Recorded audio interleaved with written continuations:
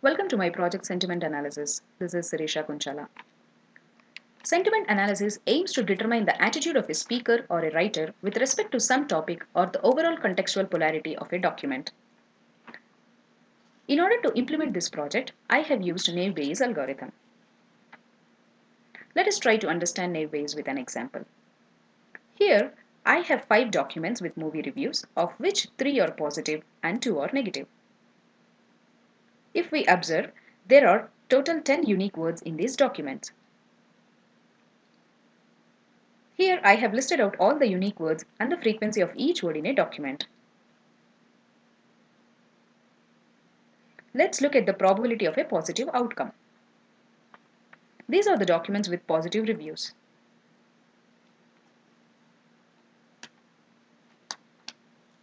So the probability of positive is 3 over 5, that is 0.6. Now we will have to calculate the probability of each word being positive. The formula to calculate this is Nk, which is the frequency of the word or the number of times the word occurs, N, which is the total number of positive words or negative words, vocabulary is the total number of unique words. While testing, if we get an unknown word, we use Nk equals 0 and find its probability being both positive and negative.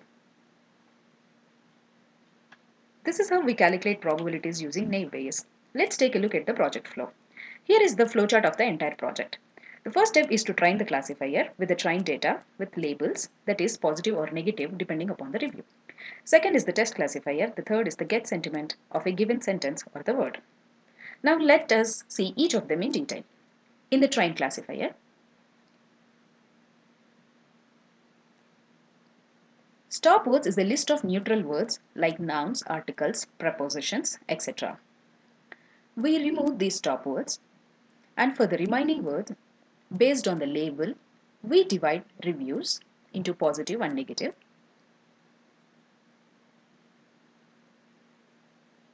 And calculate the probabilities of each word and dump into pickle file.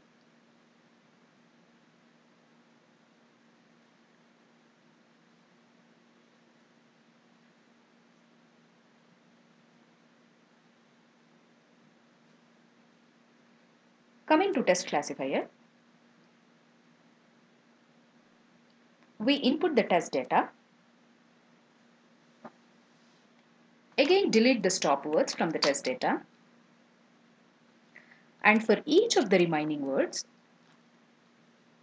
we check if the word is in the trained data or not. If yes, we take the probability associated with it, which could be positive or negative. If not, we calculate the probability based on the Naive Bayes algorithm. After repeating this for all the words, we add these probabilities individually for both positive and negative, along with prior probabilities. Now, if the positive probability is higher, we say it is positive.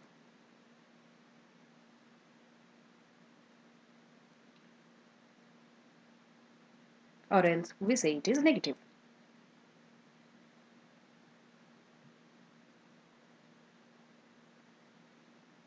Here are the outputs of my project for some reviews.